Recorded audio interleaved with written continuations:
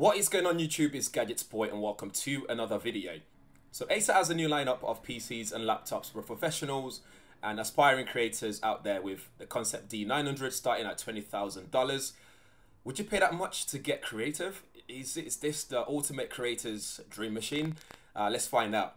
So the ConceptD 900 is designed to run multiple complex and demanding applications. It features dual Intel Xeon Gold 6148 processors with up to 40 cores and 80 threads, an NVIDIA Quadro RTX 6000 GPU and 12 memory slots for a total of up to 192 gigabytes of ECC memory.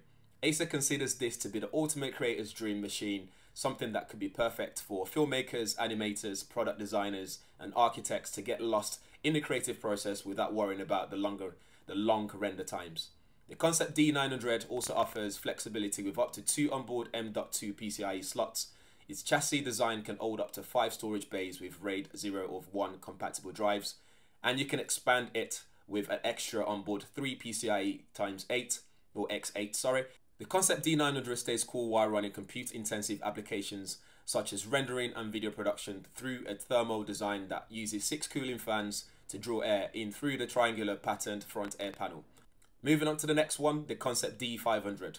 It's powered by the latest 9th gen Intel Core i9-9900K processor with 8 cores, 16 threads and reaching up to 5 GHz. Its multiple CPU cores achieve high single core speed while staying cool in low heat output and low power consumption.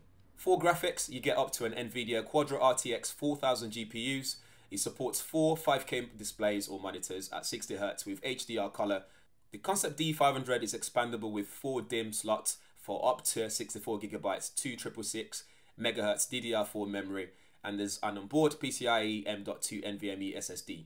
To stay cool, when running processor intensive applications, you get 3 cooling fans that draw air in through the triangular front panel, air panel, and noise level is kept low to 40 decibels so you don't annoy others working around you. This is amazing.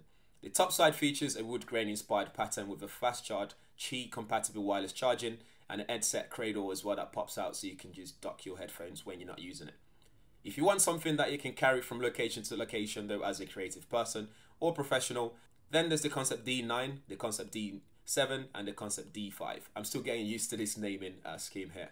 They feature 4K ultra high definition IPS Pantone validated displays covering 100% of the Adobe RGB color gamut. For color accuracy, the best one as much as possible. With a wide color gamut, displays achieve an impressive color accuracy of as low as less than 1 delta E.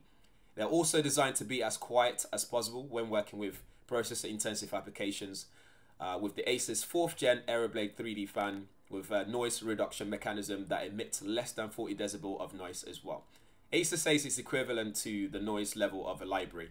I mean, we're about to find that out if we do get one in for review. So this is great without compromising computing and graphics performance as well. The ConceptD 9 features Acer CNC machined Enzo Aero Inch, a 17.3 inch ultra high definition, so that's 3840 by 2160 display that flips, extends or reclines for multiple usage modes. It's very similar to what you might have seen with the Microsoft Studio machines, Surface Studio machines. It also features a Wacom EMR stylus that magnetically attaches to the ConceptD 9. For writing and sketching with 4096 levels of pressure sensitivity, so it's great for sketching and so on. The ConceptD 7 is just 17.9mm thin and weighs just 2.1 kilograms, making it very easy to carry around from location to location. It features a 15.6 inch ultra high definition 4K IPS Pantone validated display with a wide color gamut of 100% of the Adobe RGB color space and a color accuracy of less than 2 delta E for color precision. Ports include a Thunderbolt 3, a mini display port, mini DP ports for connecting up to 3 external displays, and features killer double shot pro Wi-Fi connection. Lastly, we have the ConceptD 5, which features an 8th gen Intel Core i7 processor with Radeon RX Vega MGL graphics. It's slim and light with a modern design, and it's got this premium metal chassis with magnesium aluminium alloy on top, and a palm rest area and a magnesium lithium alloy on top as well. A lot of big words there.